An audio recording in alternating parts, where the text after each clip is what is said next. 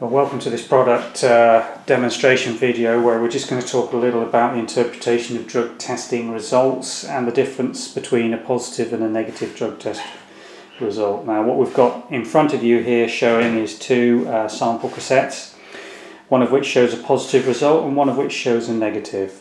And we're just going to try and focus in now on the results windows. There we go. Now, what you will see here is that both of the tests show control lines. Now, it is important that every test membrane shows a clear control line to demonstrate that sufficient urine has been added to the test to run the complete test sufficiently, and a control must always show.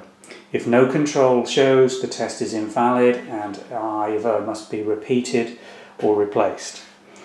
Now, the results interpretation is given by the presence or absence of the test line, indicated on this test cassette by the T.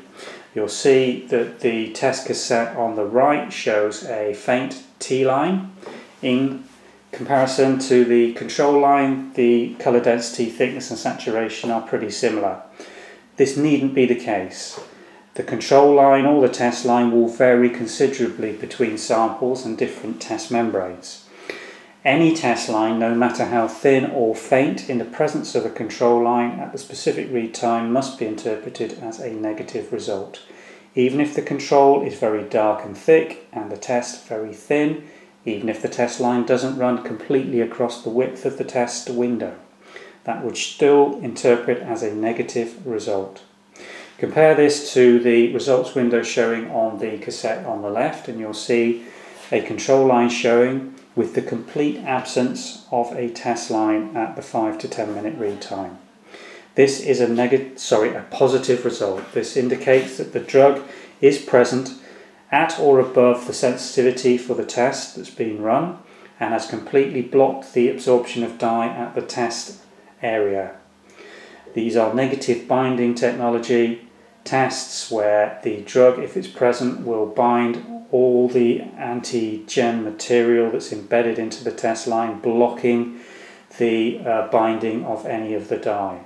So positive results are indicated by the absence of lines as opposed to the presence of test lines. So that is a clear negative result.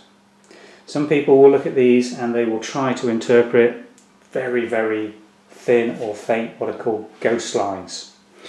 Our advice is always to interpret the presence of any test line, even if it's considered a ghost or a faint line, as a negative result. If there is doubt, repeat the test using a fresh sample. So that, I hope, has given you some clear guidance in terms of how to interpret the development of control and test lines in both urine and saliva near patient or instant drug tests.